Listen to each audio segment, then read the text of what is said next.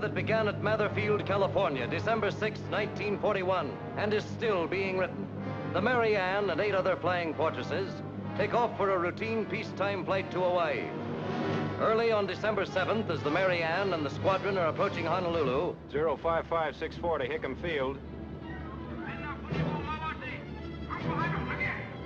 Chinese? No, Japs. Knowledge radio. Keep away from this field. We're being attacked by enemy aircraft. with those historic words, the Mary Ann and her gallant crew began an odyssey of adventure the world will never forget. The Mary Ann, inspiring symbol of America's invincible Air Force. Men fighting mad, hell-bent for victory, challenging the impossible in round-the-globe action. Could we find some place to bunk down for 5 or 6 hours, sir?